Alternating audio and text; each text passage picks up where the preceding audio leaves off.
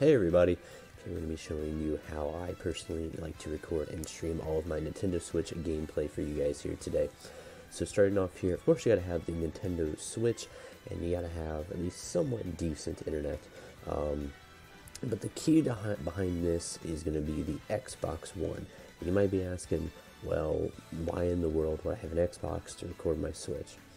So if you take this HDMI out right here, and then you plug it into the HDMI from the cable, you'll think that it's a cable box and it'll record it that way. Now I personally went and bought the Xbox One for about $150, and that was like used or whatever, because the Elgato was just, in my opinion, the PlayStation can already record on its own, the Xbox can record on its own. You can both stream them to your Windows 10 device, and they work perfectly there.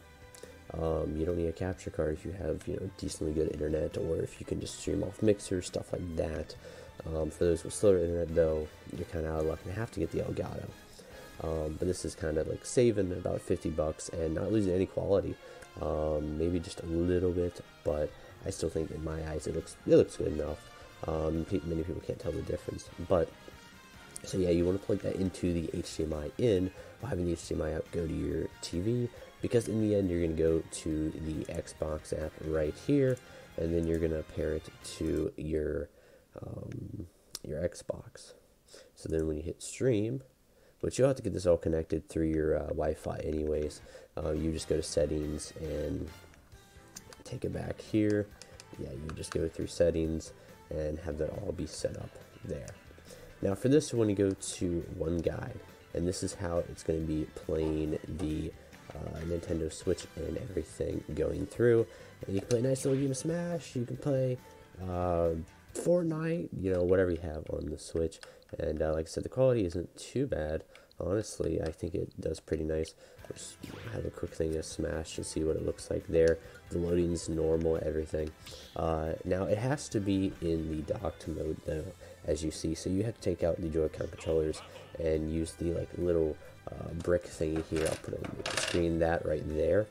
Or you're gonna have to use one of these external controllers plugged up or wirelessly.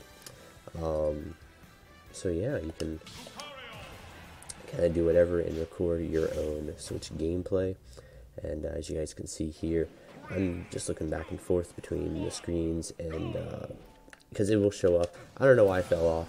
I'm not good at this game. You guys are going to see that a lot. But there you guys go. You can now record your own Switch gameplay of whatever you want. So expect probably a lot of Zelda and Smash, me just getting destroyed at Smash because it's my first one ever, and same thing with Zelda, first Zelda game ever. And if this helps you guys out, you got any questions, just leave them down in the comments below. Leave a like, share with your friends for the cool information, save them some money, honestly, if they got some good internet. And other than that, everyone, keep it safe. Peace out.